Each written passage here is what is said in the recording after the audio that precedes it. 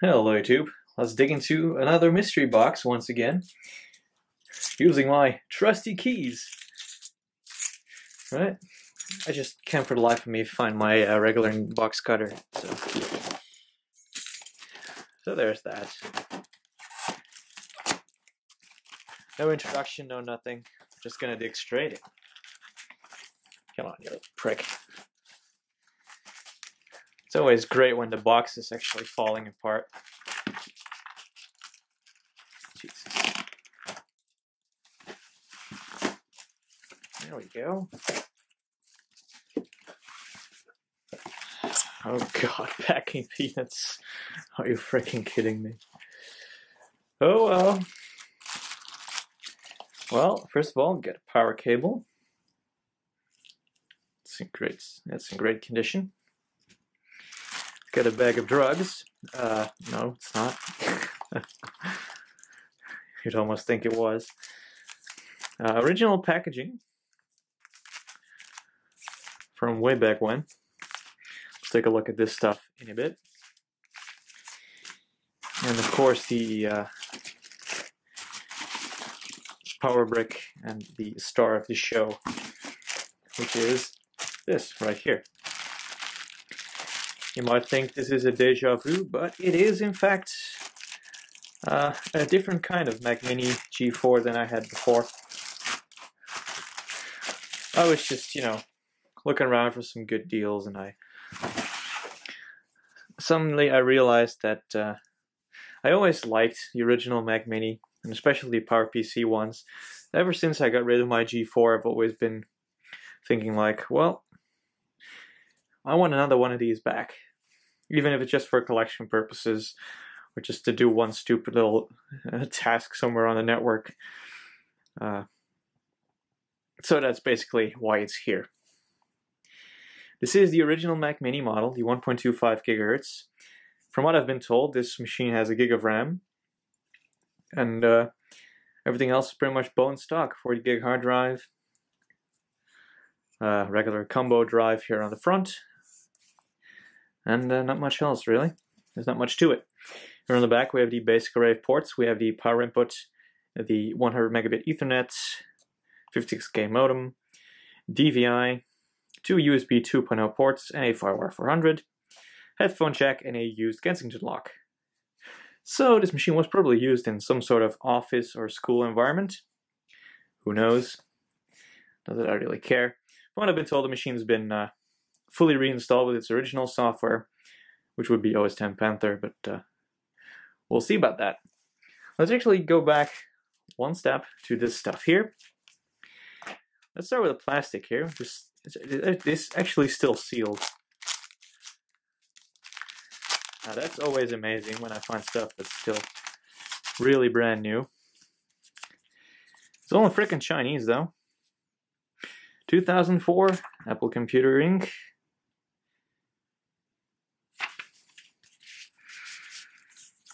Some other junk. Whatever.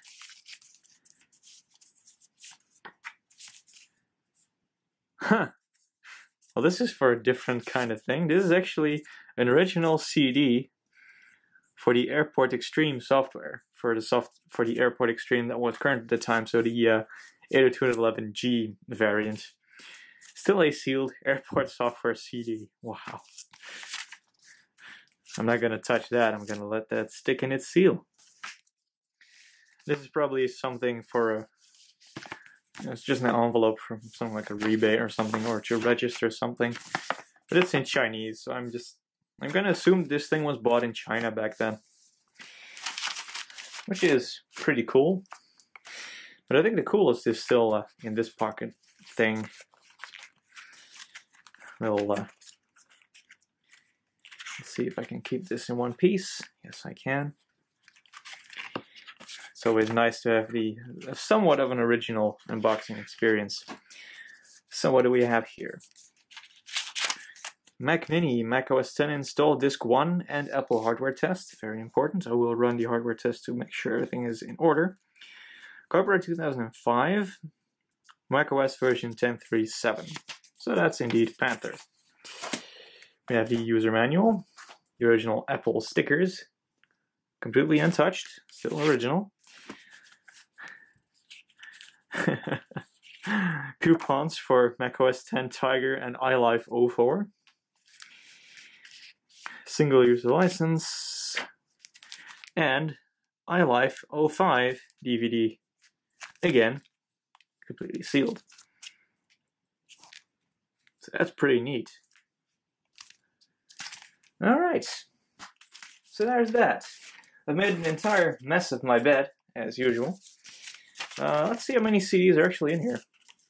As far as I'm aware, Panther should come on either 3 CDs or 1 DVD. This is disc 1. It's still shiny and stuff. But it comes with 2 discs.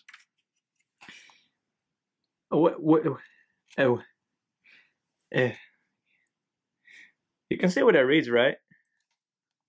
macOS 9 install disk, damn. By the way, I gotta swap my battery real quick. Alright, battery swap completed through the magic of video editing. Anyways, so, macOS 9 install disk. That's very weird because, as far as I'm aware, these machines are not actually macOS 9 capable. They should be OS 10 only. So I'm really interested.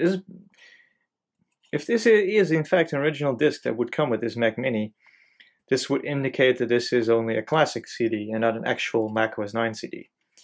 This is probably used to enable and install the classic environment, if I had to make an educated guess. Well, let's actually find out, shall we? I'm gonna set up the Mac on the disk and then we'll take a look at what's what. I'm very interested to see what that macOS 9 CD is all about. Alright, the Mac Mini is good to go. Let's push the power button, see if it works. Nice and distorted. Alright. It's not sounding particularly healthy though.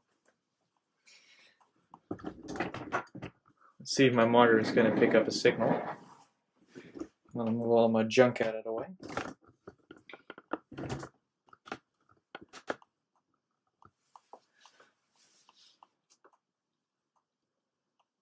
I'll probably have to switch signals. Whoops.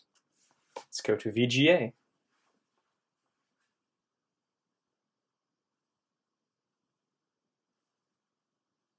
Oh, right. Already noticed my mistake here. When you're dealing with multiple old systems like me, sometimes you stumble upon the wrong cables that are not connected to anything.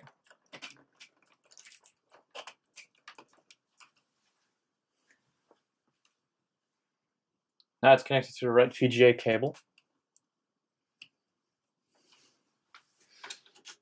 Yep, that should be the right one. Still no output.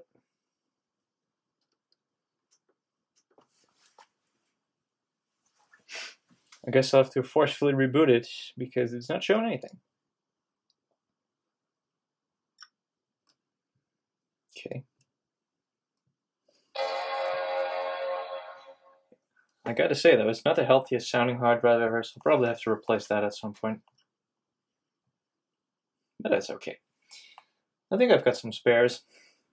And if not, I'll just order a laptop IDE to mSATA adapter and put an mSATA SSD in there. It's not like I haven't done that before on PowerPC Macs. There's just something about PowerPC that I just can't resist for some reason. They're just very interesting and quirky machines. I mean, they're useless, they're obsolete, but they're fun to play with, nevertheless. So that's why I just keep buying these things. I just have to, you know, this one actually is in very good condition, so I'll just have to buff some small scuffs out on the aluminium. I think I'll be able to get it up and running nicely. It's not a fast hard drive though. Not even in the slightest. Right. It says auto adjust, but it's not adjusting anything. There we go. It also has AirPort and Bluetooth. Wow. I knew it had AirPort, but I didn't know it also had Bluetooth. So that's pretty cool. That's pretty darn cool. So the iLife 05 suite is already pre-installed, so that's nice. Come on, hard drive queue. All right. We zoom in a little bit. As you can see, 1.25 gigahertz PowerPC G4 with a gig of RAM. Here is the system profiler. In terms of video, we have the RV280, which is the Radeon 9200. It's currently running at 1600 by 900 resolution. USB 2.0 stuff. Firewire, Airport Extreme, worldwide locale. That's good. Let's zoom back out. So that's a good start. Now I'm really wondering about that OS9 CD. Because what I want to know is whether Classic is already installed on this, or whether it actually is just a matter of running Classic. And I'm also curious as to whether the optical drive is still working. Here we have Classic. Classic is not running. Okay.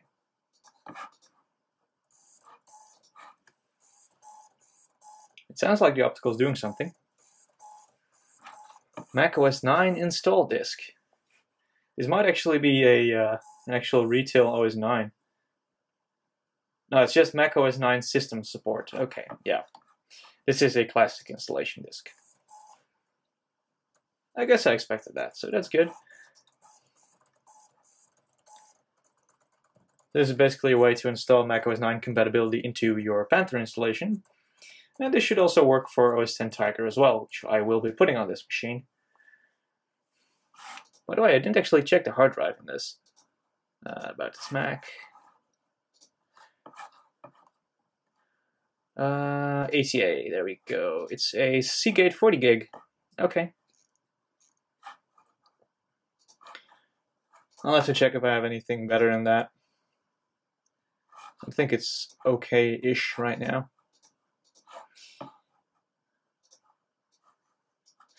I will wipe this though. I will put a completely new installation of macOS on here. Because quite frankly, I like my installs as clean as they can get, and I want to get everything set up the way I want to. So I guess that's what I'm going to do. I just have to dig out my Tiger disk, because I don't really care for Panther at all. So there's that. At least this machine works. I'm very happy about that. So let's actually connect to Wi-Fi. Jesus Christ, it's annoying. Let's see that one. Let's see if it will allow me to connect, or whether I'll actually have to hook up Ethernet to get this on my network. Nope, it's working. Good. Let's go to Safari. Safari can't open the page. Well, that's a bummer. Let's go to google.com. That works. Somewhat. On Safari version 1.2.4 from the year 2004. Yeah, so there's that. Well, at least we have some good things to mention here. The optical drive is still working. The Mac Mini itself was working properly. So that's very nice. It's upgraded to a gig of RAM like I anticipated, so that's very nice. It has the original installation disks. It has a sealed copy of iLife 05. And a sealed copy of some kind of airport software utility for the old airport base stations of wireless G times. Man, times have changed. That's basically all I want to show in this video. This was just the basic unboxing and the first look at the system. Once I've got everything set up, I'll revisit this machine and we'll take a look at what I've done to it and how it's running, and maybe we'll play around with some games and software on it so we can get a better feel for what it was like to use a machine like this back when it still had supported software running on it. I hope you enjoyed this video. Thank you all for watching, and I'll see you guys in the next one.